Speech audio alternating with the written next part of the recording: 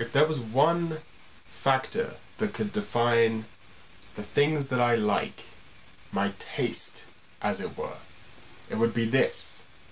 I operate in extremes. Very brief side note, because I just saw myself in the reflection. You know how politicians do this instead of pointing? I've started doing this instead of pointing, because pointing is aggressive, but I want to point, so I do this, but I'm like a politician. This is the worst thing possible, so I started doing this instead. This isn't good either. So what do? I have to do the Italian one. This is the perfect, but it only works if you're Italian. Anyway, that was a bit of a tangent. Let's get back to this. I operate in extremes. Now I'm going to be so self-conscious of my hand gestures this whole time. Oh no. I'm going to try and not look at the screen. I operate in extremes, right? When it comes to anything, I will take the furthest you can go with that concept. Because I don't want to see someone sort of like barely exploring something. I don't want to see someone like, you know, just flirting with an idea. I want to see the idea fleshed out in its most extreme and full form, right? And this can be seen in like everything, from music to anime to movies to books. All art I consume is found at the boundaries and the extremes, not for any reason of, you know, pretentiousness or even really like, you know, artsiness or message or anything like that. It's more about just, why would you do anything else? For example, almost all anime these days, modern anime, has some element of moe. It's infected the entire culture. Even, you know, shonens, stuff that comes out in Shonen Jump, like Food Wars, for example. There are always now, and there always have been to some extent, you know, going back to like the girls in like, you know, older shonens like Yu Yu Hakusho or even Dragon Ball to some extent, being cute girls in shonen. This has been a thing, but they were more like sexy girls or hot girls. Now we got cute moe girls in shonen, like the girl from Food Wars, she's like a moe character in the middle of a shonen. Like, there's many popular anime, you know, even some of the most popular anime, like Sword Art Online, or ReZero, or Death Note, or, you know, all of these shows. ReZero is a great example. So ReZero has, you know, Rem, and Emilia to some extent.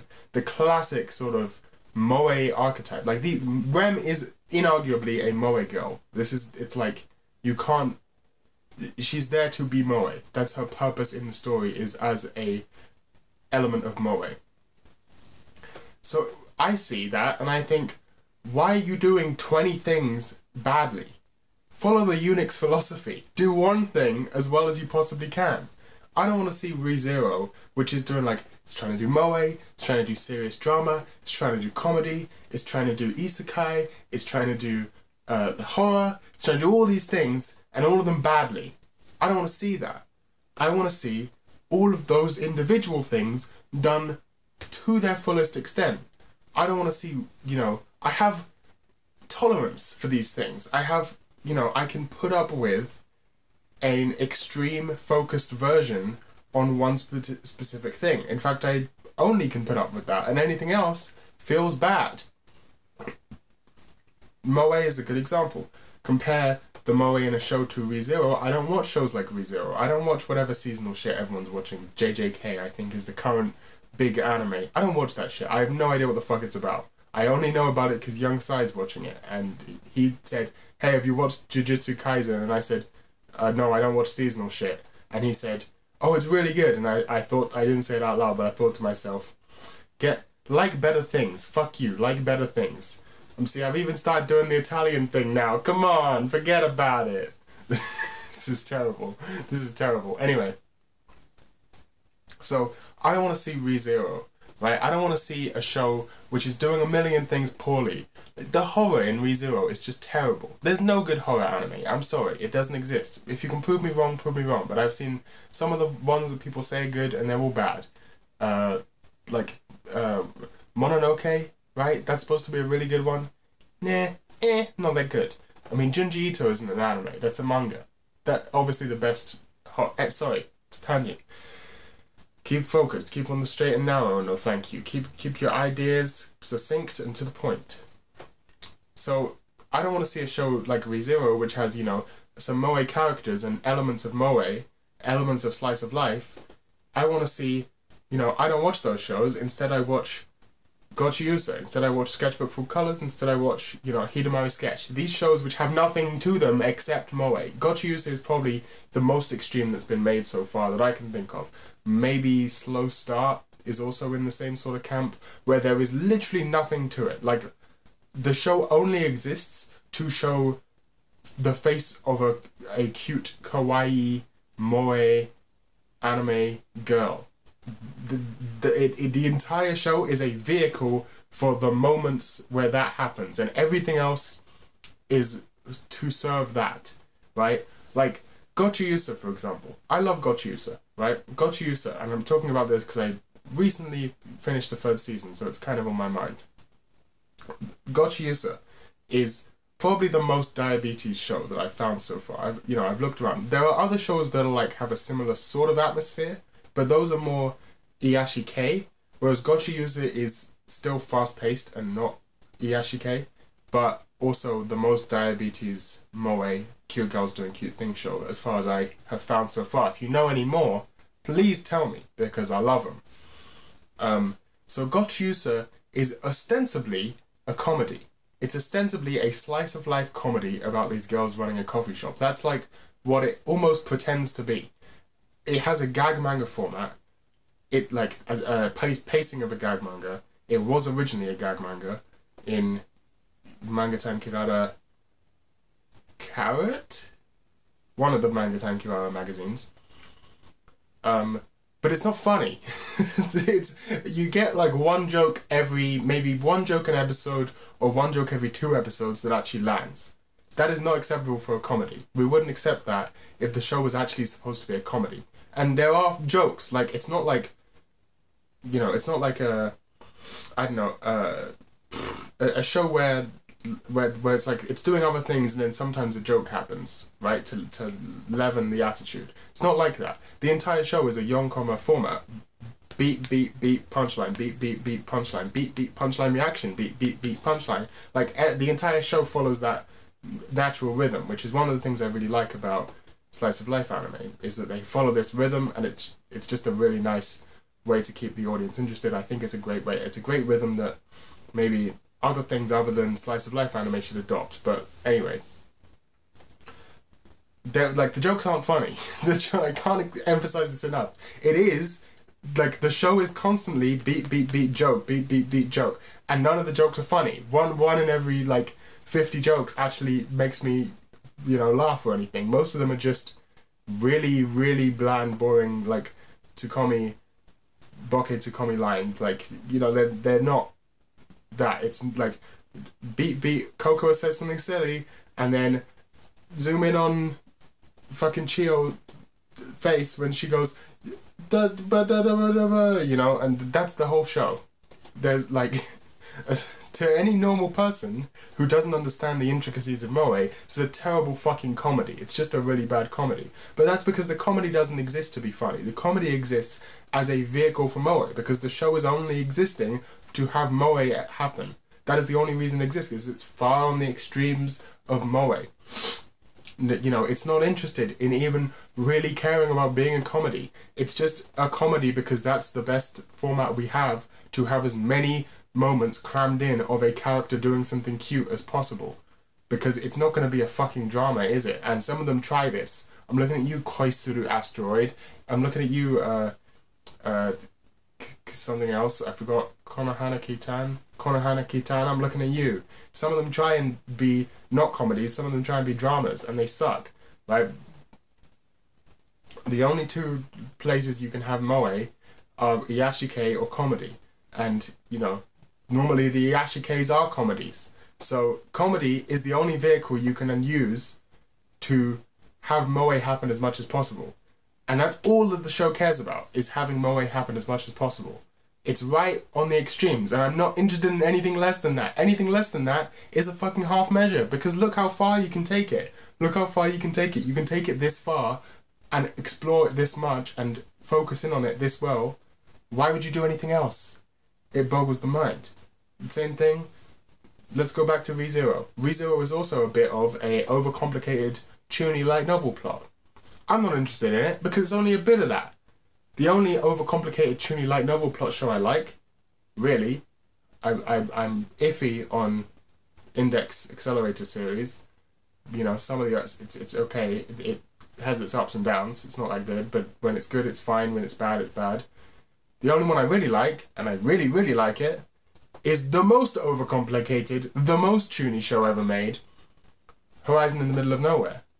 And that's one of my favourite fucking shows. Why? Because it only does that. It doesn't care about doing anything else. It doesn't fucking give a shit. It only cares about being as ridiculously overcomplicated as possible, as chuny as possible, as, like, world-building insanity as possible. Just throw ideas at you constantly. Here's a character. 50 characters are introduced in the first episode. I have a piece of paper over here. Here. Here's my piece of paper.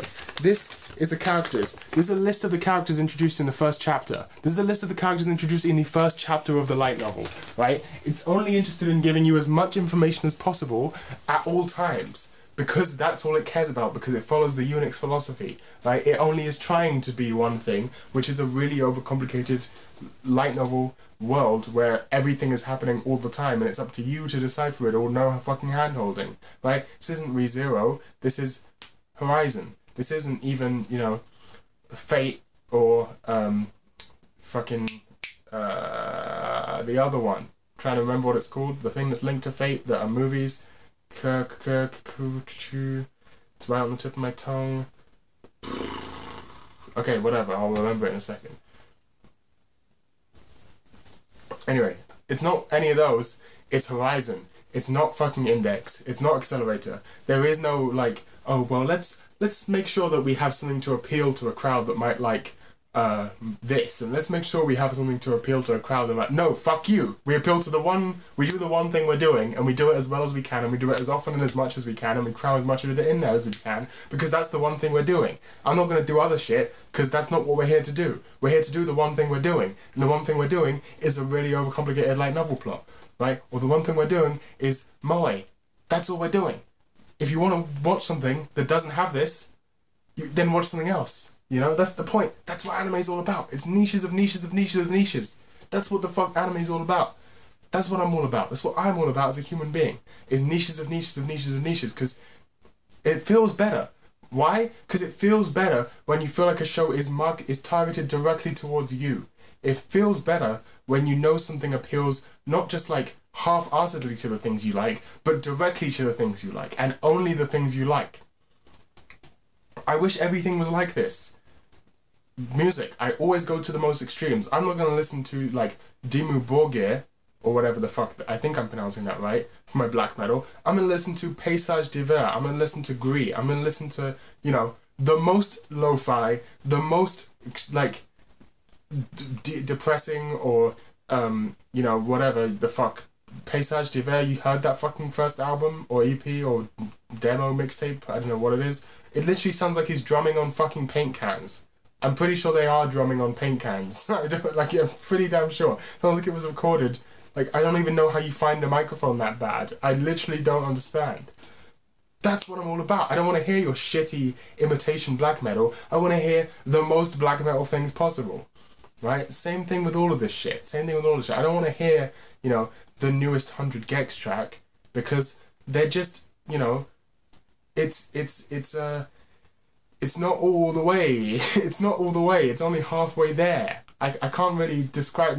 I don't have the language tools to really describe exactly what I mean with regards to music. It's much easier with a narrative medium to explain it, because music is a lot more, like, intuition-based, I suppose. Or at least the way I experience it. And, you know, some things which I find more extreme, other people might not find as extreme. So whereas I find, you know, as I said, like Paysage d'Hiver to be some of the most extreme black metal, someone else might say, well, that's not that extreme because they don't play that fast and it's not that loud and, you know, etc.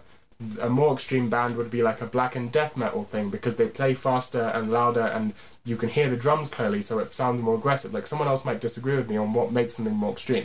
That's a different thing. Know what I'm talking about. So like extremity is also subjective. When I say I like the extremes of things, it's always going to be what I perceive to be the extremes of things, because maybe some other people like, you know, think that I don't know, whatever. That's some other people might think something different. The point being, I like extremes of things. I don't like fucking half-assed, half-measure bullshit. We can continue down this road. We can talk about anything else. Movies. I don't want I don't want a movie that has driving in it. I want Speed Racer, you know? I don't want a movie that has some metaphor in it. I want Synecdoche, New York, or Holy Mountain, or something. We can continue down this path with literally anything. I don't want an operating system that is sort of like Ubuntu, Linux Mint, trying to fucking do a bunch of shit to make it appeal to as wide an audience as possible. I want an operating system that is designed to do only what I want it to do and nothing more. I don't want a computer that is designed to, you know, benefit Apple. I want a computer that is designed to benefit me and me alone. ThinkPad. That's what that section was about, was the ThinkPad, because that wasn't very clear. And it can just continue in every single direction. Everything I like can always be defined as I want something that does one thing and one thing well. I don't have a rich, fucking sparkly jewelry watch full of diamonds and shit, because that's not doing one thing well. That's doing two things. It's doing jewelry and time telling. I don't want those. I only want one that tells the time, and that's why, if we go over here, I'm not wearing it right now, but that's why I have my Casio F91W, because all it does is tell the fucking, I mean, it also has a stopwatch, but, like, that's kind of useful, I guess. I mean, I don't really need a stopwatch, but it has a stopwatch and a backlight. The backlight is just to serve the fact that it can tell time better, because sometimes you're in a dark place, and, you know, if you're in a dark place and you can't tell the time, then it's not doing its job. So the backlight serves the single purpose. I will die on this hill. Backlights aren't bloat in watches. Maybe they could have used glow-in-the-dark hands, but fuck it. Or not hands, it's a digital watch. Backlight's probably the best solution. That's all I'm trying to say. I don't want to watch a YouTube video of a guy, you know, going to a country, but it's also like, it's a travel blog, but then at the same time, it's like a daily vlog where it's sort of like the appeal is to hang out with the person, but it's also like a, you know, tourist advert where it's like, oh, here are the appeals of this country, but it's also like, I don't know, a pickup artistry video, like Bored and Bankrupt, or, I don't know, you know, these sorts of things. I don't want to watch all of that. I want to watch just a guy struggling to get across a fucking country. Dummy's Day Out. That's all I want to fucking watch. I don't want to watch someone who makes video. Oh, I'm Gigguk. I talk about every anime that's popular, and I talk about it in the way that will appeal to the most amount of people possible, and I will only cover the stuff that's popular, and you know, because what's the point in covering something that no one fucking cares about in 2021? Fuck you, because you're over here, because I'm gesturing over here, because I positioned myself in this third of the frame so that it would look cool. So I'm gesturing over here because this is where Gigguk lives, in my fucking closet. How are you doing in there, Gigguk? Oh yeah, I'm okay. Anyway, I don't want to watch. Fuck you, Gigguk. Fuck you. Like better things. No. Anyway, I don't want to watch fucking Gigguk in my closet. I want to watch fucking Princess Plunderphonics, who makes videos about pretty much fucking Ojimaro Doremi only. Who cares about Ojimaro Doremi? I haven't even fucking seen Ojimaro Doremi. I haven't even seen it. No one fucking cares about it in the world, like in the wider world, outside of the people who already care about it. No one gives a shit. Young Sai is like my only fucking, like, marker, like, my relative marker of how I can tell what a somewhat regular person is into with regards to anime. He's like my closest connection to what are the things that people like. He could not give a fuck about Ojimaro Doremi, obviously, because he's like a relatively normal person who likes, you know, traditionally good things. Because Ojimaro Doremi is also just doing one thing. It's just doing, here's a group of magical girls who are friends with each other. That's all it cares about doing. Again, I haven't seen it. I probably should. One day I will. It's very long. Please forgive me. But yeah. So Plunder make a video channel that only about doing that. See, it's good. That's why Plunder is the best anime channel. And the second best anime channel is KYDB, because he makes videos that are just about one. Here's every anime that has cockroach girls in it. Fuck you. It's an hour long. It's just everything that has cockroach girls in it. Why? This isn't popular. None of these shows are well known. Fuck you. Here's a 2-hour long video about the impact of Kemono Friends 2 in Japan. Why? Fuck you. I love him. He's great. I love those fucking videos. Anyway, it seems like I've woken someone up with my shouting. I guess it's 9 AM. I'm allowed to fucking shout. Fuck you. I like things on the extremes. I like extreme music. But extreme music doesn't have to be harsh music. This is the thing. Extremity doesn't mean harsh, right? In the same way, if I wanted to have a pop song, I'd want it to be the most poppy of pop songs. In the same way, if I had wanted to have, you know, something trashy to watch, like a action movie or something, I want something that is the most action movie, like Crank 2 or something like that, or Hard Boiled. You know, these sorts of things. That's the sort of action movie I like. Do you understand? It's not just about doing something that isn't popular. It's about doing something that is specific, well, and not vague. Because vagaries just breed inconsistencies, and they breed laziness. Because everything's vague already, so no one's going to notice when you're lazy with it. You know, I want something that is a specific sound, or a specific thing. Like my albums, my 2 most recent albums, which are really the ones that are, okay, my 2 most recent No Thank You albums, which are really the best ones, To the Fairest and N-Cycle Futility. To the Fairest is the same sounds, the same noises for a whole album. N-Cycle Futility is the same noises for a whole album. It's not an album where every song sounds different from the previous one. There is one sound I want to explore in those albums. In To the Fairest, I want to explore the one sound that is this weird, pitched up auto-tuned vocals, pitched up bass, really loud, noisy drums, and very like poppy anime type melodies juxtaposed with noisy, distorted bass and drums and guitars to create an interesting effect where you are positioned to sort of reimagine poppy melodies as something that could be, you know, somewhat harsh, manic, and abrasive, to sort of separate it from the pre-linked expectations where you assume that if something is going to be distorted, it is going to forego melody and these sort of things, and sort of like poppy melodies, catchy melodies are going to, you know, be against distorted harshness. It's trying to do both of those combined into one sound, very specifically with, you know, my bass guitar and my particular way I have my drums set up and stuff like that, and it just does that sound for an album. Then N-Cycle Futility. What if we took crescendo core, like post-rock stuff, like Godspeed You Black Emperor, and the bit where the crescendo peaks is really fucking loud, so instead of it being like a crescendo into violins and an orchestra and stuff like that, it's a crescendo into you know, I am a lake of burning orchids, somewhere in my veins, the goslings, loudness. What if it when it gets loud, it gets fucking loud? And that's the whole album. Every song is quiet part, crescendo, loud, really loud, distorted part, quiet part, crescendo, really loud. Every single song is the same on that album, except maybe one of them, which is just like a metal song. But pretty much every song is the same on that album. Pretty much every song on To the Fairest is the same.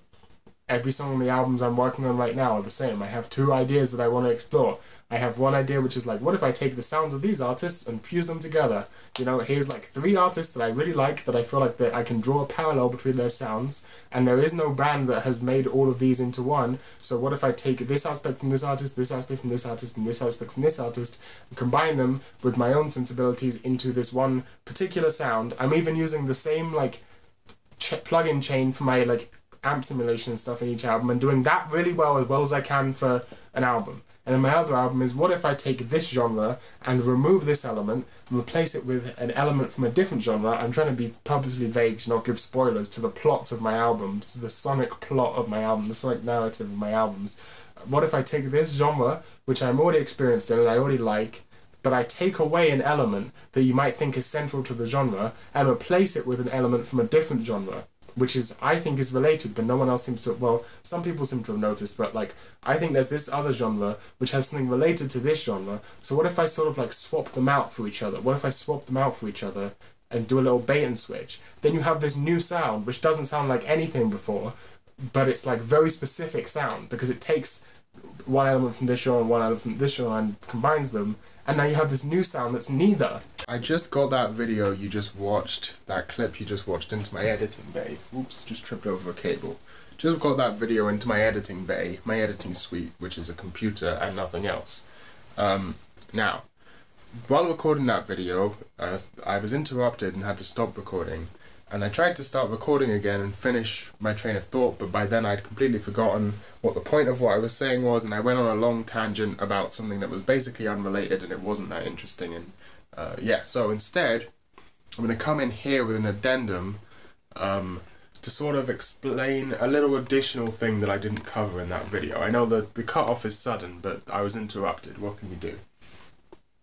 My little addendum is, operating in extremes is not the same thing as sort of being a hipster and caring about, you know, specifically about how popular something is. Just because something is in the extremes doesn't actually mean it's not popular.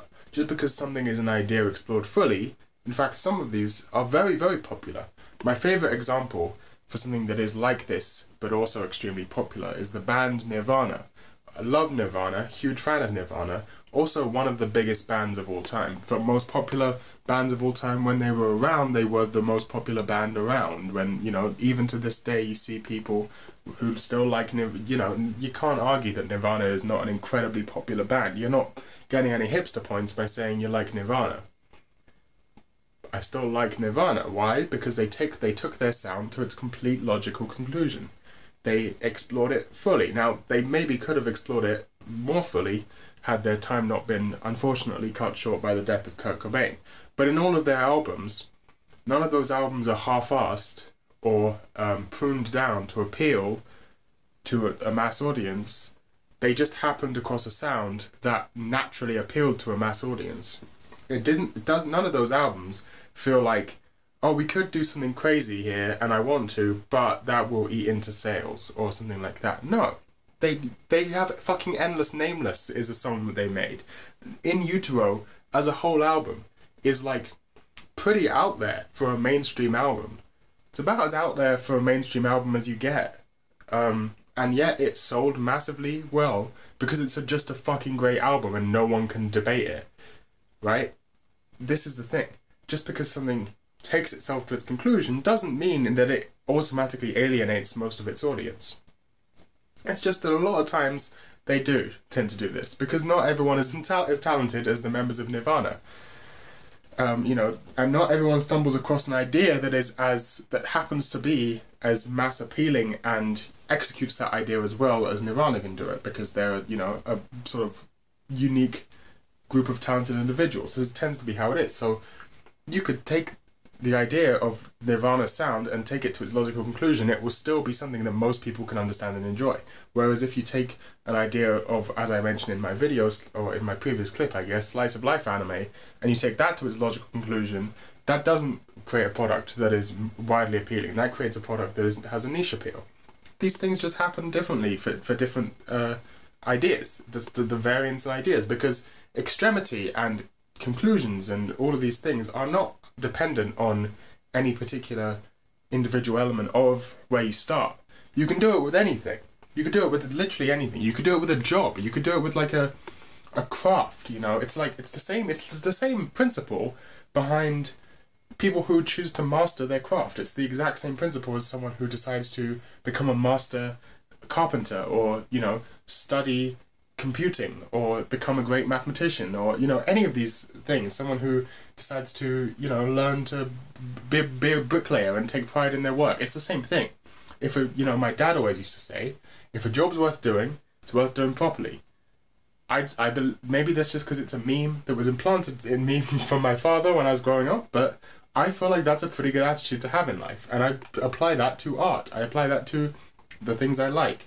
If a job's worth doing, it's worth doing properly. If you have an artistic idea, it's worth doing that idea a full service by taking it to its logical conclusion and fully exploring it, and not, you know, cutting out all of the stuff that you think is going to, you know, weaken the product or in the eyes of the masses. And it's not just about the eyes of the masses, because sometimes people do this even when they're not expecting broad appeal. It's just people try and do things people try and do too many things at once, or people try and do they're not thinking properly in a way where they explore an idea fully. They just don't necessarily understand the full ramifications of the idea that they've had, or you know, there are many reasons why an idea wouldn't fully come to fruition in its final concluded state. I'm just not very interested in those ideas. An idea is much more interesting when it does happen in its final concluded state. And there's of course other factors, and this is something else that I wanted to point out. I'm gesturing with my water bottle now. There's something else I wanted to point out, which is the final concluded state or fully explored idea doesn't have to be like specific, like too specific. It's not like there's only one way to do these things. I'm trying to think of a way to put this into words. So it can sort of transform even in the middle of it. So like, take Evangelion, for example. Everyone knows the story about Evangelion. There was an episode plan that was too similar to the sarin gas attacks in the Tokyo subway. They had to like completely cut what they had almost finished, an episode and a half, and then they were behind schedule for the rest of production, and that led to a decision to make the last 2 episodes very minimal and you know, more about dialogue, because that could be recorded much faster than recording a bunch of animation, and very simplistic animation and so on. Now I for one think that improved the show, and in fact it gave the show something unique to stand out among the crowd, because no other anime finishes that way, even though of course Eva was already super popular before the final 2 episodes aired. It was already the biggest show on TV, or the biggest anime on TV at least. It had already revolutionized the genre with, you know, high quality. Before the last 2 episodes, it had already revolutionized the genre of high quality original TV anime, and then the last 2 episodes sort of elevate it, in my mind, into something completely unique. But that was caused by something going wrong, right? Like, who knows what last 2 episodes we would have gotten had the original schedule gone to plan. Maybe it would have been great, maybe it would have been terrible. Doesn't matter. What matters is the idea is still taken to its logical conclusion. It doesn't matter how it gets there. As long as the new idea, which has been forced to happen due to external circumstances, is still followed through fully. They didn't fucking pussy around. They didn't do what a modern show would do if they had budget cuts, which is, you know, just cheaply try and animate the same thing. Anno, being a smart guy, thought, we're clearly not going to be able to do this plotline service. We'll rewrite it in a way that we can make it make sense with our limited time and resources. And they did. Again, he didn't say, let's rewrite it a little bit, you know, let's just make it a little bit less animation heavy, and that way we can just sort of botch our way around. No, he didn't do that. He completely rewrote it, redesigned the fucking story to work within their limitations. Everyone has to work within the limitations. Watch Eizouken.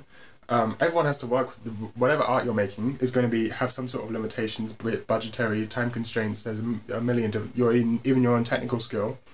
Every art is going to have compromises. That's a different thing.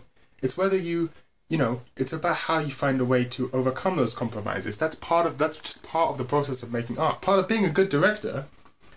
On set, nothing is going to go perfectly.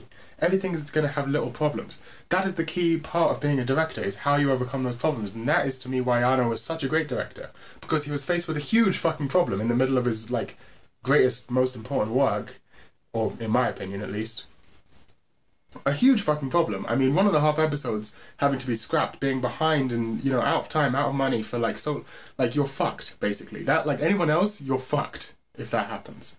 But Anno, being a great director, understood how to overcome the problems and took the new ideas that he had, which were forced by limitations, because creativity comes from limitations, in a sense, creatively found a way to come up with new ideas and didn't half-ass it. He didn't say, oh, let's, like, make it a little less animation heavy and a little more about, you know, philosophical dialogue. He said, let's make it all about philosophical dialogue and write some really fucking good philosophical dialogue. Even though he wrote it in, like, a day.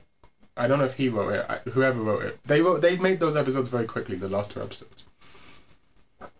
What I'm saying is, it doesn't matter, you know, these things don't matter. These things aren't what I'm talking about. I'm not talking about, you know, made it to the, even to the highest quality. Like, you know, it's about working to your strengths, and it's about doing something properly, even when you face problems in making something or doing something. You don't half-ass it. You don't go halfway and think, well, I've thought about that enough now.